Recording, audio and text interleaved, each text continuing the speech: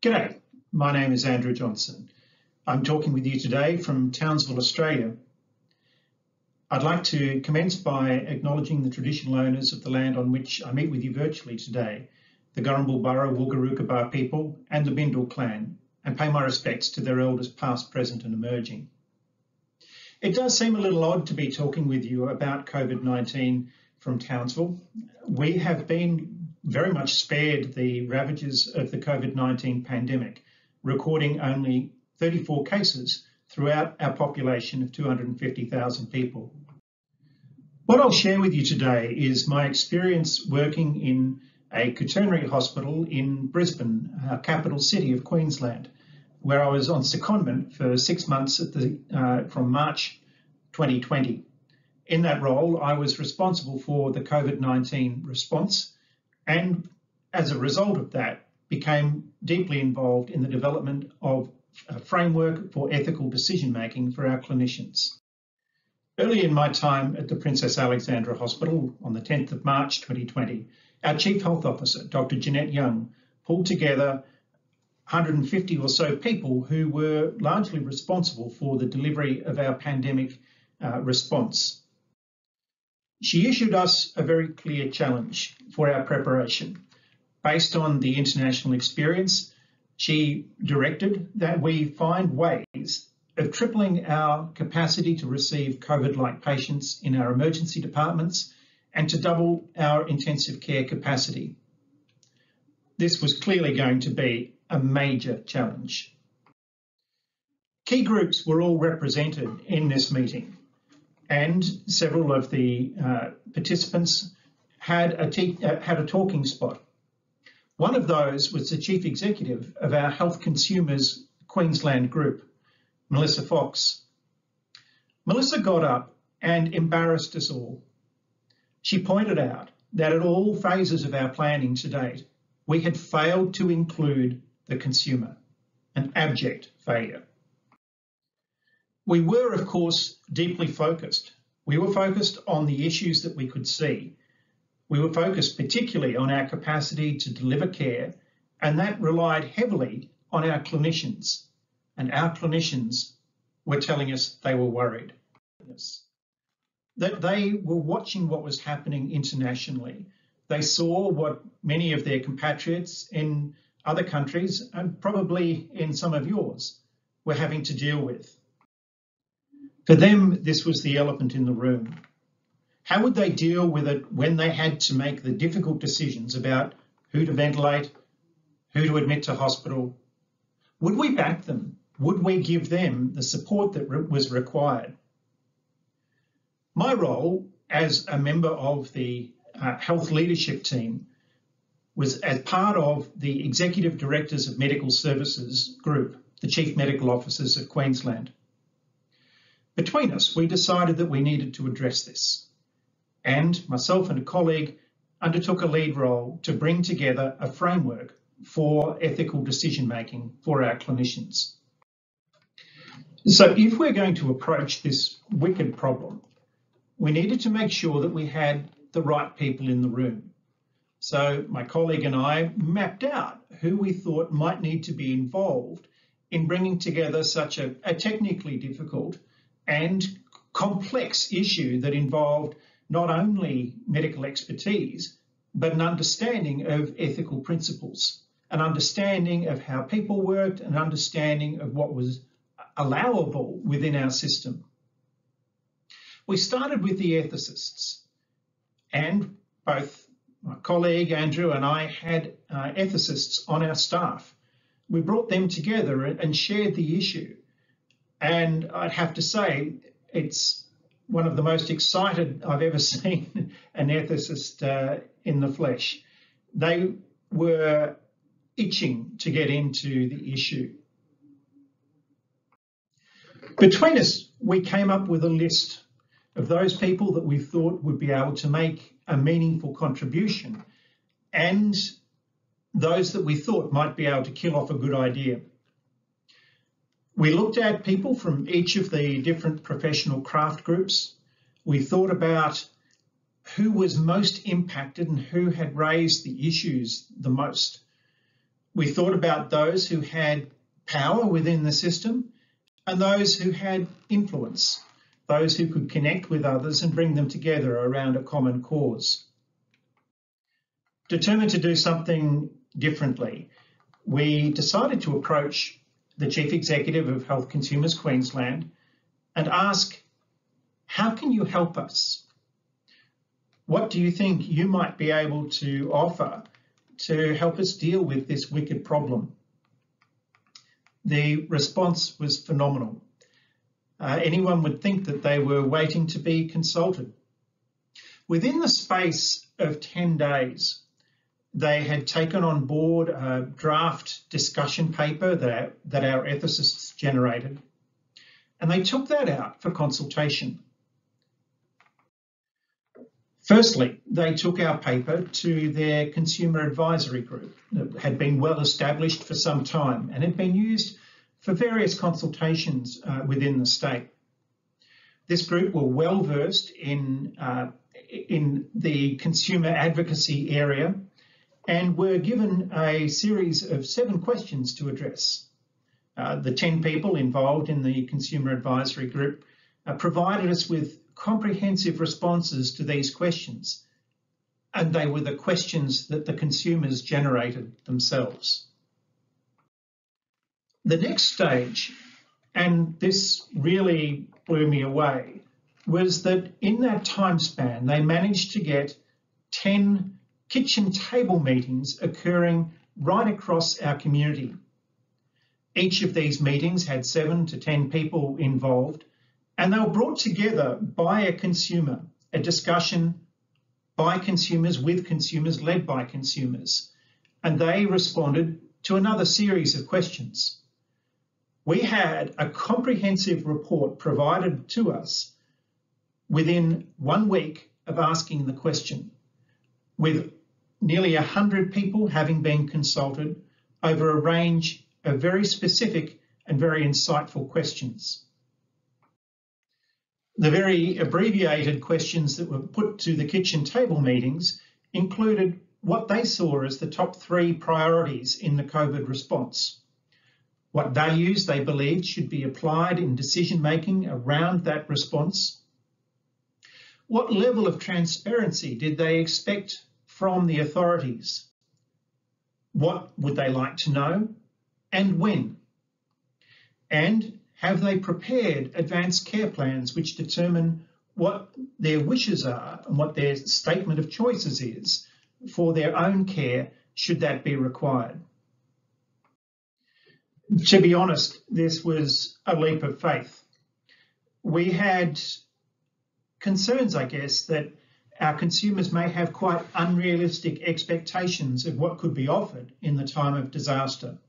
And indeed, there was some of that feedback, where people expected that they would be able to access the same standards of care regardless of the circumstances. But that was by no means the majority. In fact, the huge volume of the report and the feedback that we received was that people understood that these were incredibly difficult times and that there would be incredibly difficult questions and incredibly difficult problems. What they wanted was honesty. They wanted transparency, and they wanted to be engaged in the development of the solutions. Getting the consumers around the table was the first and probably the most important step. It gave us a level of authenticity. It gave us a sense of focus.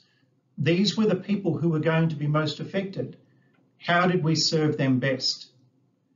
So we brought together that group of people who could help us make decisions and those who could disrupt decisions. We brought them together on the one day. We narrowed the group down to 25 people, and they represented around about 15 different groups. So the divergence of opinions we were bringing together was quite extreme. We knew that before we started, and it was a very, very challenging day. Over the course of 6 hours, the big issues were debated. There was a lot of challenging input, Each of those 15 groups were invited to give their 3 to 5 minute presentation of the things that most concerned them. Some of that was extremely difficult, particularly given that we had a strong consumer presence, where there was actually a level of debate about what was right and wrong, where there was a true dilemma, and each, as they heard the other's perspective, came to realise that maybe this was more complex than they understood. The debate was largely constructed then under the ethical principles of autonomy, and the big issues there were who does actually get to make the decision.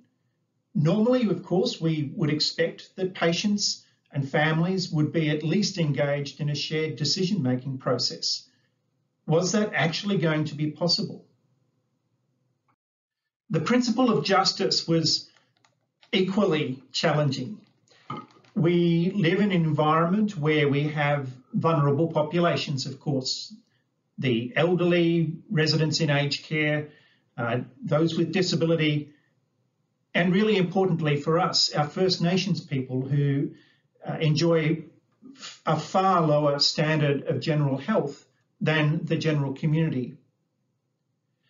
The justice principle required us to think about how we deal with these different groups and allow them access to appropriate care whilst recognising the very real challenges that are represented in providing them with that care and establishing the